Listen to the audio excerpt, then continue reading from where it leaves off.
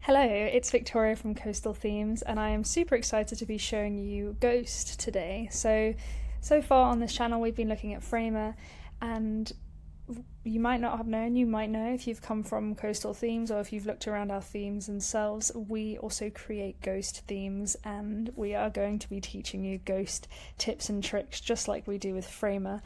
And Ghost is a really great platform. If you've never heard of it, it's kind of like WordPress meets Substack meets Tumblr. We kind of find that the people who are using these themes, the people who have engaged with us, are very kind of skilled at making small edits, knowing exactly what they want to change. And for me, it's kind of giving the Tumblr generation has grown up, and now we're on Ghost. So I'm so excited to be showing you Ghost. I'm going to be showing you how to upload a theme, because a lot of things are kind of hidden, and how to set up your membership and so on. So I'll give you a bit of a workaround. I'll upload a theme, I'll show you how to customize it, and then I will direct you to our beautiful themes. We have 3 of them, and hopefully you like this video. Remember to drop a comment below if there's anything else Ghost or even Framer wise you are wanting to learn, and subscribe to the Coastal Themes channel. Cool, so let's start by looking at the dashboard. So this is what happens when you sign up. You can access the dashboard once you've linked everything, is just your site.com/Framer, and that is where you log in. So this is what happens when you logged in. I'm going to skip the onboarding, and then you can see your dashboard. So typically you'd see kind of your analytics of your members and so on. And then you can also see some featured publications and some tips and tricks for Ghost.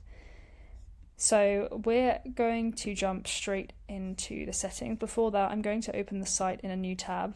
So this is what the site currently looks like. And let's jump back here.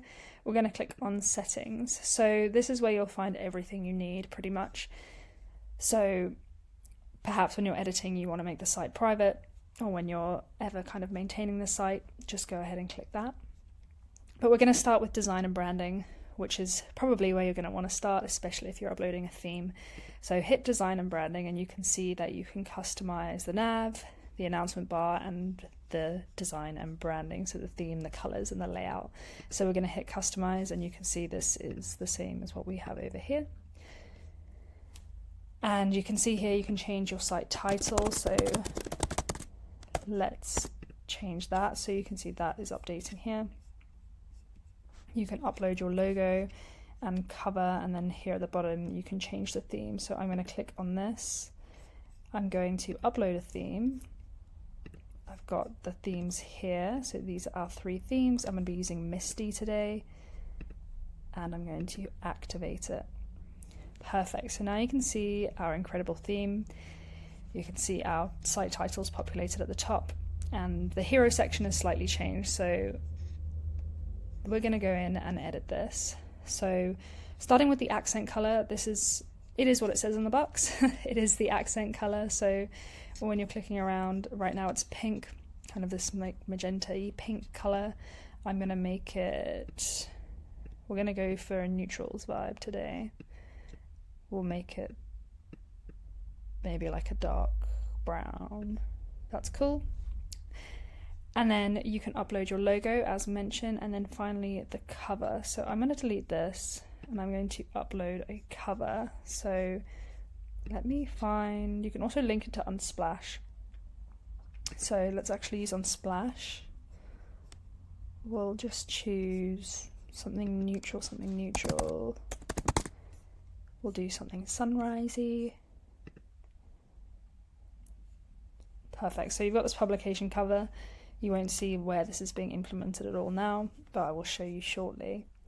And then we're going to jump to the site-wide tab, and you can see that there's a few colors for the theme. So I've got it on cream, but there's also yellow, which is super nice, green, blue, marble white, grey, and cherry red. So I'm going to leave it as cream for today.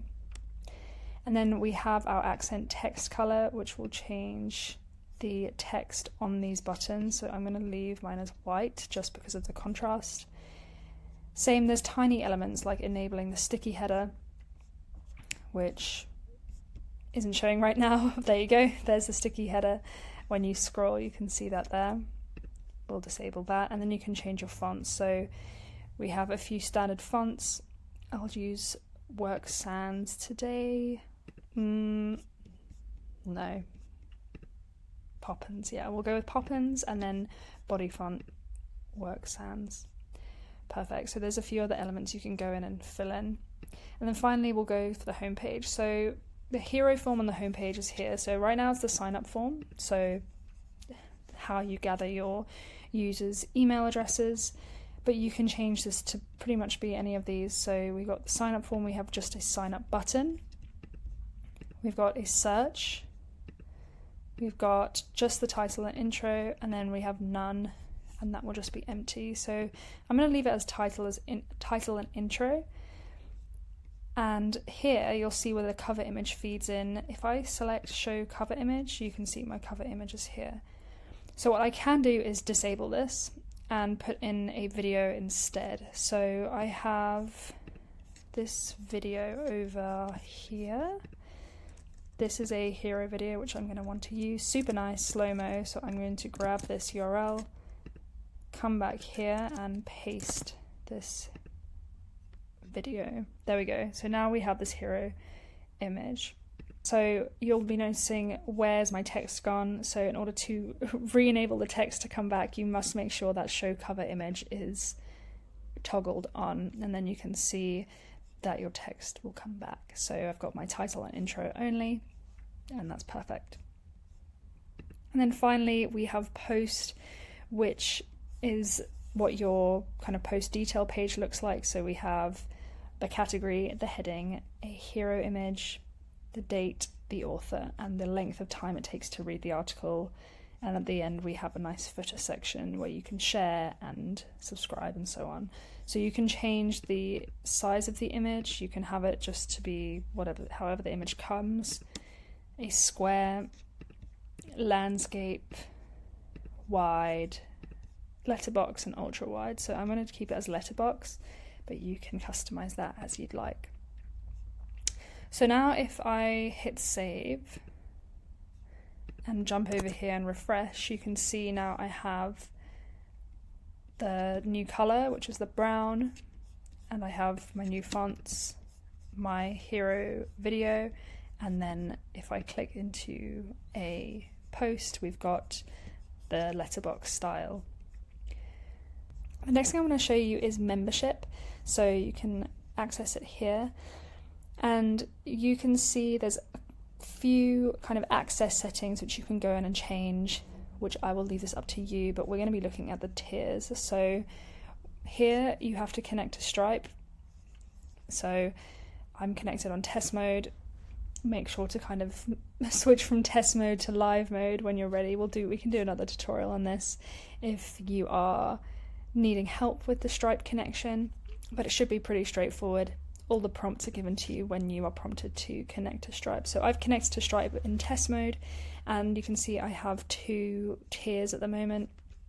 I have free, I have a $5 tier, and I'm going to add another one. I'm going to call it gold, and you can add your description. So you can change the pricing here, you can even change the currency. So we'll make this 10 a month or 100 a year. And then you can redirect the user to a specific page. At the moment I'm just going to leave it as the normal home page, and then here you can add in all your benefits. And then if you want to add a free trial, you can. And then we'll hit save. And we will close this, and there you go, you can see. So now we have our 3 tiers, and that is all you need. So what happens is that when you have these tiers enabled and you start publishing content, if I go over to published and hit on this post, which I have, I can select who has access to the post. So right now it's public, but I can select members only, so that's any members, paid or not. Paid members only, so that's any of my paid tiers, or I can select specific tiers. So if I make this gold, it will only appear to gold. If I make this my other tier, it will only appear to them. And you can select and choose who you want this to present to. So that is how you change access. So if I hit update, that will be updated, and so on. So now when I go to that post, it says this post is only for subscribers with the tier in gold, and you can be prompted to sign up. So that's how you manage access. The next thing I'm going to show you is pages. So same thing with pages is when you hit to edit a page, you can also edit access here. I'm going to leave this as public, and we'll head back. Okay, so now I'm going to be going back into settings and showing you how to set up your membership sign-up settings to make sure that it all shows up correctly when you are prompting people to sign up from pages or posts.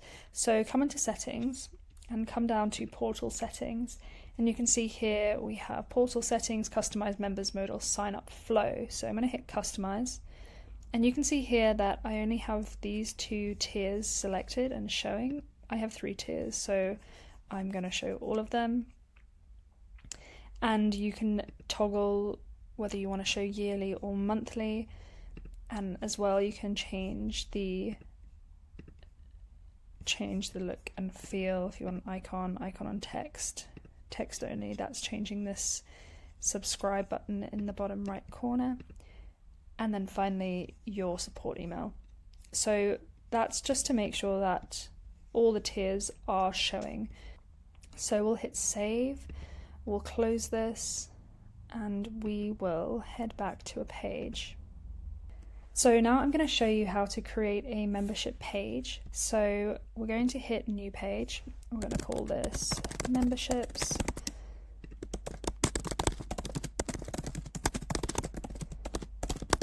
And with our theme, we have a couple of page templates. So we're going to scroll down to template, and you can see here we have it on default, but there's authors, contact features, hero, and membership. So we're going to hit membership, and we're going to hit publish, continue, publish, copy link, and we will open a new tab. And you can see here that you can see all our memberships. So we've got free, coastal themes, and gold. You can rename these obviously to whatever they are going to be, and you can toggle between the pricing here, monthly and yearly. So this is how you can use our templates to create the pages that you want. And then we also have a sign up page.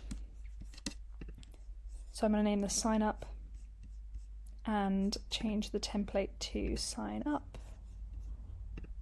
And let's see what this looks like.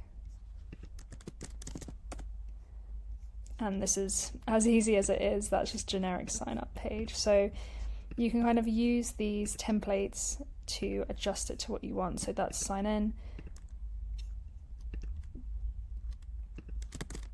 Here's sign up. So I got that mixed around. That was sign in before, this is sign up. We have authors, which shows our authors page. So you can see I'm one of the authors. I can see my location, my name, and the posts which I've written. So to go and edit authors, if we head back to settings, you can see here we have a staffs tab, and if I click on this, you can see that I'm one of the staff. You can invite new people, but when you view profile, you can edit this. So I can edit an image, I can put a cover image, I can add any information.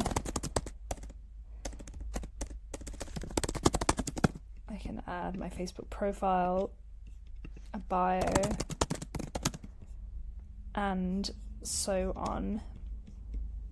So if I,